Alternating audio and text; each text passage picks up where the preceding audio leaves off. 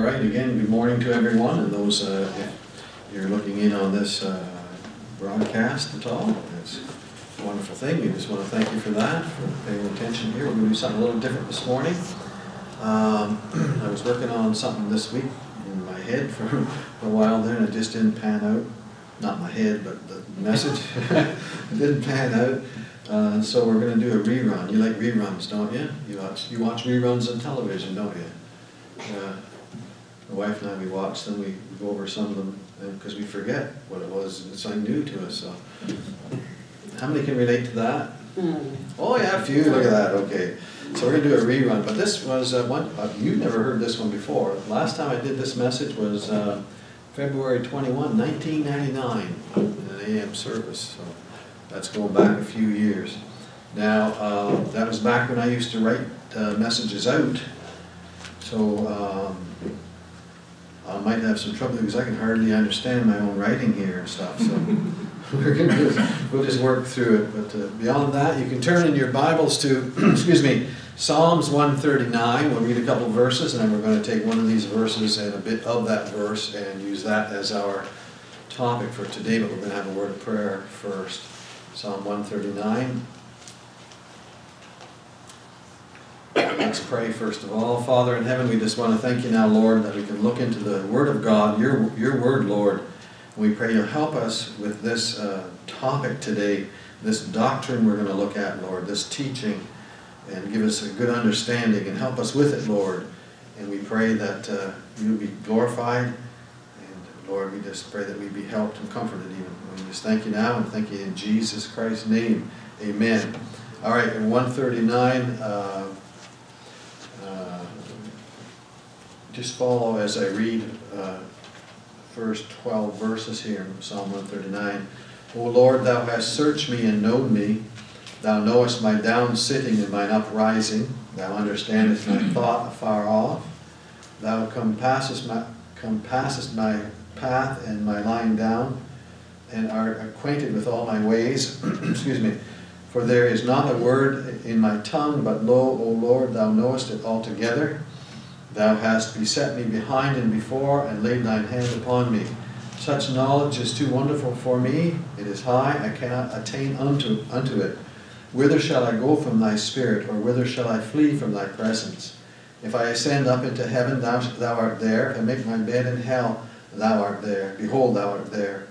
If I take the wings of the morning and dwell in the uttermost parts of the sea, even there shall thy hand lead me, and thy right hand shall hold me.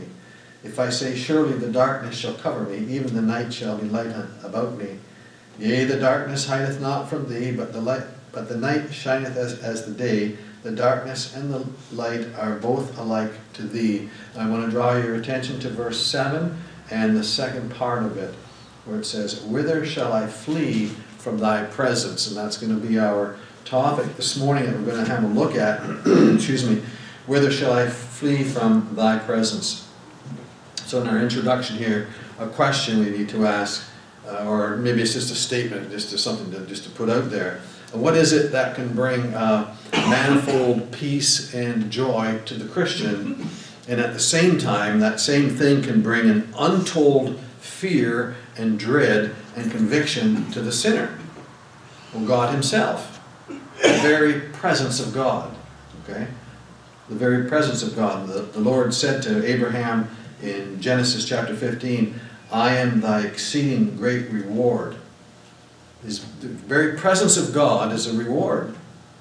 We want to consider the implications, the blessings, the benefits from the doctrine of the presence of God with us. The doctrine just simply means the teaching. And it is a big teaching in the Bible, as we see in this portion here, about God being with us. We're going to look at some of the things that have to do with that and some implications and so on and so forth. Have you stopped to consider lately your relationship with God, with the Lord, whether you're saved or not, or whether you're serving or not? Have you stopped to consider your physical proximity to Him? Where is He? Is He a God that is afar off? He says, no, I'm not a God that is afar off. He's close by, isn't he? Jeremiah chapter 23, the Lord says, am I a God at hand, saith the Lord, and not a God afar off? We want to look at the fact of his presence. God is omnipresent. Now that word omni means in all ways, in all directions, in all. Okay? He's everywhere present. That's something that we can't really fathom and really grab hold of. It's hard to grasp the eternality of God and the infiniteness of himself. He's everywhere present. And we just mentioned that in Psalm 139, verse 7b, where shall I flee from thy presence? We want to consider the indwelling of the Spirit of God.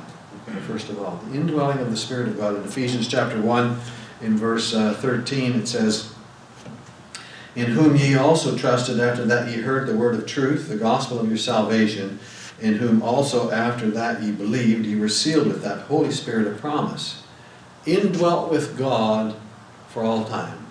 Okay? A sealing to them that believe. Okay? And we see that God's presence brings a comfort as well. In John chapter 14, verse 18, Jesus said, I will not leave you comfortless, I will come to you. In Romans 8 and 9, you can see that the Spirit of God is called the Spirit of Christ as well. In Hebrews, he says that I will never leave you nor forsake you. In John 16, verse 7, nevertheless, I tell you the truth, it is expedient for you that I go away. For if I go not away, the Comforter will not come unto you. But if I depart, I will send him unto you. God's desire is to be present with his people. And for us to know that. God's desire is for us to experience his presence. To experience and know his presence. Joshua 1:9 says, have not I commanded thee? Be strong and of a good courage. Be not afraid, neither be thou dismayed. For the Lord thy God is with thee whithersoever thou goest. God's presence gives strength, courage, no fear. And that word dismayed there means to stop. It means to stop your forward motion. But God's presence there helps us with all those things. The fact of his presence, God's strength, and gives God's presence gives us strength and gives us courage. It expels fear and dismay. God's presence strengthens us. Do you need comfort? From time to time we need comfort, we need strength, we need all these things, and we find it in the Lord. We need to consider his presence this very moment. I mean, he's here, isn't he? Mm-hmm. He's in the room. He's in the Christian. He's everywhere present. You can never, ever be away from him. You ever think of that? Some purposes and some benefits. How can a consideration of his presence benefit us? Well, first of all, for the Christian, belief and trust. When we understand and believe the Word of God, we see and understand that he dwells within us. There's a trust built. He said he would never leave. God cannot lie. He's never going to leave us. Never, ever going to leave us. Do you believe that? Do you believe God's Word? When was there a moment that he was not near you, not present, not in you, not through you, and not all around you? Was there ever a moment, even before we were saved? He was there. He was there. He's always there. You can't get away from God. If we would consider and meditate upon the fact of his presence, it benefits belief and it bolsters faith.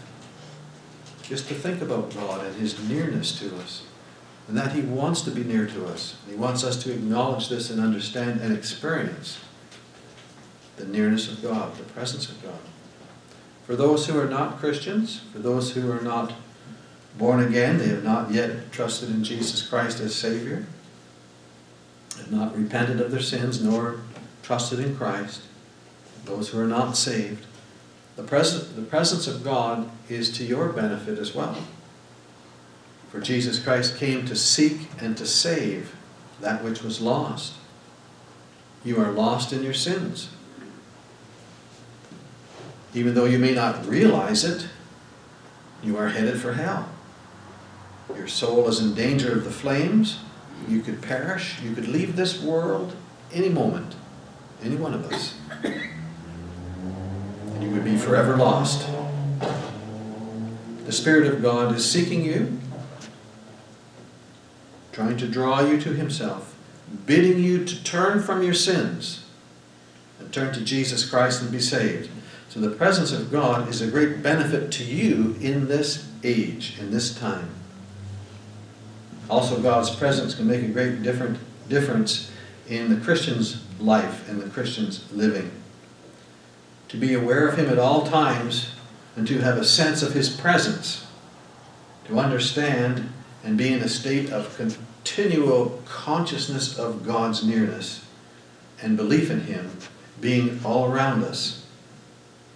This causes us to be much more careful of what we allow in His presence. Because He's here, He's in here. Where we go, we take Him. What we see, He sees. What we hear, saying, what we think, we're subjecting God's presence to that as well. The desires of our heart are things we bring into His very presence, whether it's good or bad.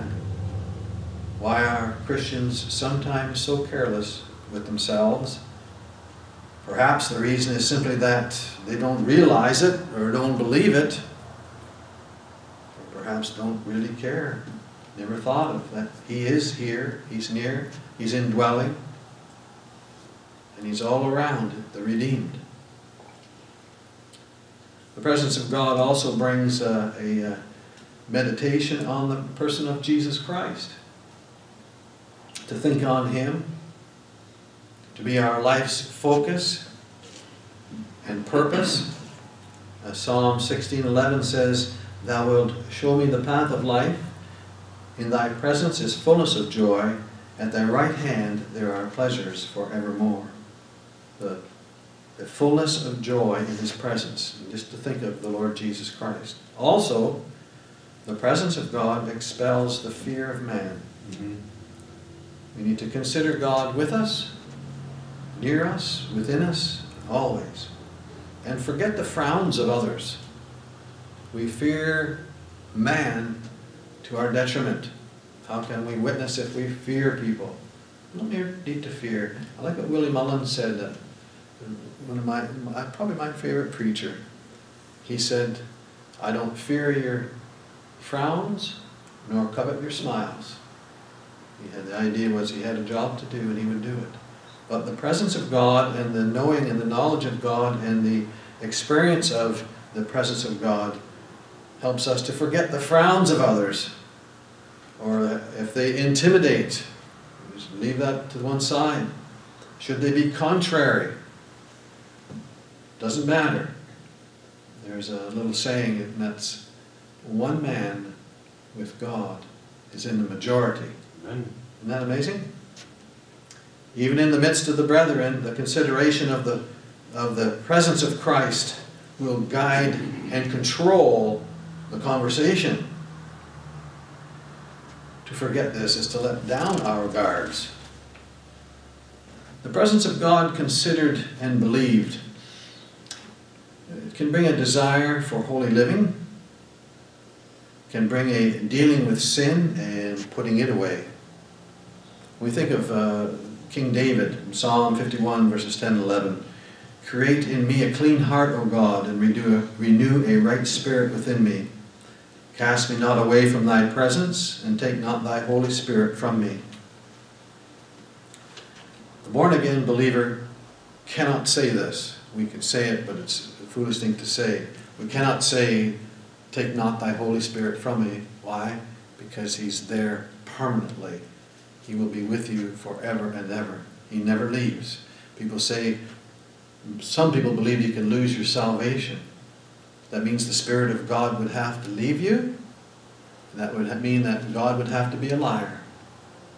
God is not a liar. If God says, I will never leave thee nor forsake thee, you can be sure that that's the truth of it. You are sealed with Him and by Him. Ephesians 1:13. But you can grieve Him by sin and disobedience. And then it's like as if He did leave. I think God just kind of sits back and folds His arms and just waits until we come around to that point of understanding that our behavior, our sin, our words or thoughts, or whatever it is, and sometimes He leaves us alone with our old nature, maybe to appreciate and understand His presence. But we can grieve Him. Many live their lives just how they please, just how they would please. And that's true too. We should just go out and just live however you want to live. And that's going to show you what side of the fence you're on, though. Many live their lives just how they please and give no thought that God is present and God is grieved by our neglect, by our sinful worldliness and actions and words, by the returning to our own vomit. The presence of God and the meditation on this will and help cause us to put away sin out of our lives. The presence of God known, believed, and regularly considered will help us in this busy day and hour. Will help us in this busy day and hour to be rightly focused in this busy day. And who isn't busy? It's just like an unnatural busyness. We just don't have time for hardly anything. And I think it was George Mueller that said this, gave this comment on the barrenness of busyness. And I believe it was Mueller that said this: the so-called work of the Lord is often a substitute for meditation and quietness in His presence and a study and reflection on His Word. We substitute action for communion with God. We substitute busyness for the blessing of His presence.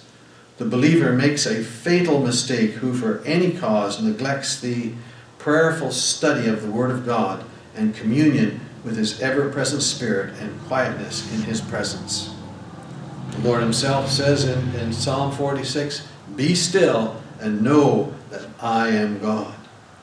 In that same chapter, the very first verse of that chapter 46 in Psalms, God is a very present help in trouble. God is present. He says it so many times. He wants us to understand that, to live in that. Excuse me. We need to consider the reaction of some saints in Scripture to God's presence. For instance, some that saw Him, some that did see Him or stood in His presence. We think of John in Revelation chapter 1. He says, when I saw Him, I fell at His feet as dead. The presence of God. See what it does? Mm-hmm. Ezekiel had that experience. Daniel had that experience. The Apostle Paul on the Damascus Road. That light came down and the voice. He met with the Lord Jesus right there. He fell down before Him. Flesh becomes inactive in His presence. Okay? 1 Corinthians 1:29 says that no flesh should glory in His presence. A consideration of God's presence with you has an effect on the flesh. And one of the biggest problems we have in this day and age is just that, is worldliness and the flesh ruling over us. Isaiah said, "Woe is me, I am undone," when he was in the presence of God. Look what can happen when the presence of God is forgotten or ignored or neglected. I was going to read a portion to you from Ezekiel here. Excuse me. When the Lord told Ezekiel to do a particular thing, He said unto me, "Son of man, dig now in the wall. And when I had digged in the wall, behold a door. And He said unto me, Go in and behold the wickedness, the wicked abominations that they do there. So I went in and saw, and behold, every form of creeping things and abominable beasts, and all the idols of the house of Israel portrayed upon the wall round about. And there stood before them 70 men of the ancients of the house of Israel. And in the midst of them stood Jaazaniah the son of Shaphan, with every man his censer in his hand, and a thick cloud of incense went up. Then he said unto me, Son of man, hast thou seen what the ancients of the house of Israel do in the dark, every man in the chambers of his imagery? For they say, The Lord seeth us not, the Lord hath forsaken the earth. The Lord seeth us not, the Lord hath forsaken the earth. This is what happens when the presence of God is forgotten, when the presence of God is ignored, or when the presence of God is neglected. Religion continues, but God was not in it at all. Okay? Godliness and sin abounds when God is not rightly considered. You don't fear God, and you don't believe that He's close by. You look at our world today, and look at the things going on. It's getting worse and worse and worse. Why? Because it's godless. Because they don't understand and they don't want God to be near them. Read Psalm 2 sometime this week. Talks about it's prophetic for this day. They're trying to cast off the bands of Christianity. Cast off God from among them. No fear of God and no thought of God. When God is neglected, just His very presence is neglected and not even regarded.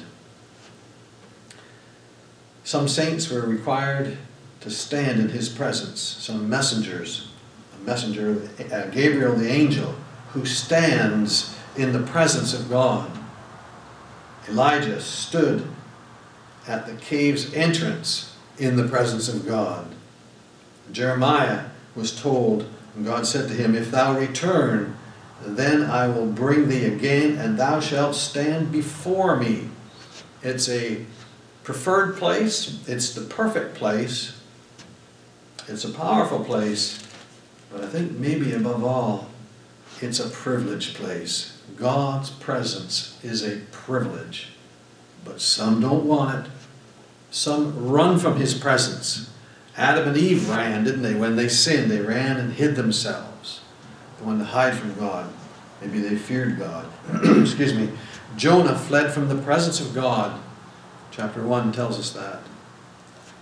In Luke chapter 4, verse 33 and 34, there was a man in the synagogue where Jesus was teaching, had that devil, and desired Jesus to go away and leave us alone. The people of the land of Gad, the Gadarenes, said, Leave our coasts. They desired Jesus just to go away. Get God away from us. Some just don't want God's presence. There may be some here today, some listening today, who do not desire the presence of God in their lives. And you must ask yourself a question. Why are you running? Why do you not desire Christ to be near you, or you to be near Him? It's sin that causes that. It's just sin, that's all. Wherever it's found, wherever this is, it's a sin. The sinner's response to Jesus Christ is, Go away. I don't need you. But God is seeking people today to bless with forgiveness through faith in Jesus Christ. Jesus Christ's atoning death and resurrection. But you must come into the presence of God, come before Him to receive Christ. Bow yourself, your heart before Him.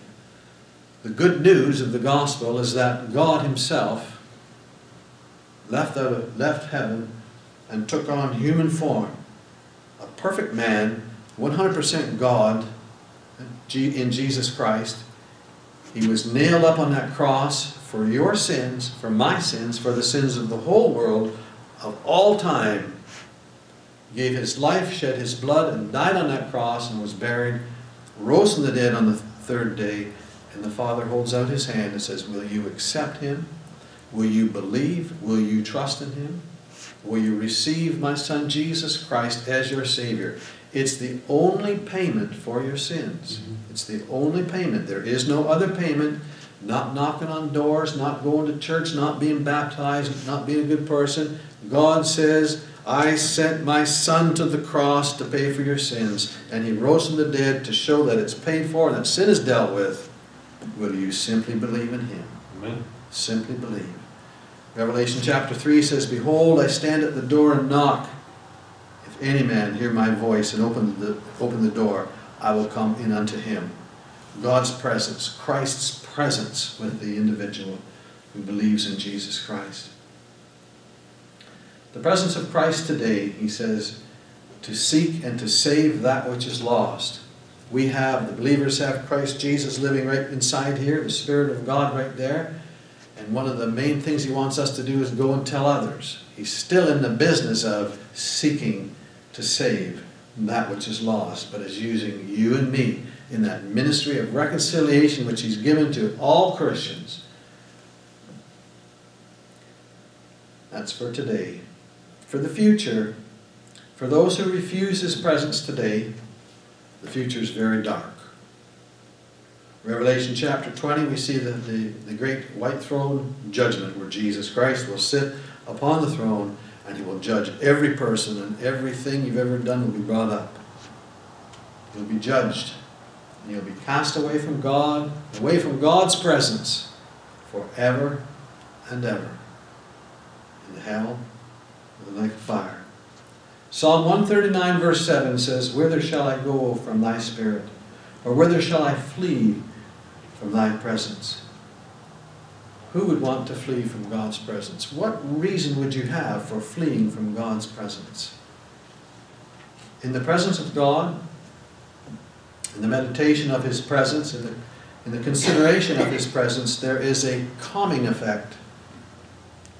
Be still and know that I am God. There's protection. He is my shield and my buckler. There's companionship. You're never alone. There's comfort. The Holy Spirit is called the Comforter. And sin flees from His presence. Self is slain. It simply shows His faithfulness, and that as He said, I will never leave thee nor forsake thee. What is it that causes us not to consider God with me, or rather not to consider it more frequently? Why do we not think on this more often? Sometimes other things are more prevalent in our lives. Sometimes other things are more important in our lives. We need to ask ourselves, what's the number one love of your life? Is there anyone or anything else that takes that place other than Jesus Christ? Just to conclude, to the saved, to those that have trusted in Jesus Christ, will you ask God to give you an unending sense of His presence? Amen.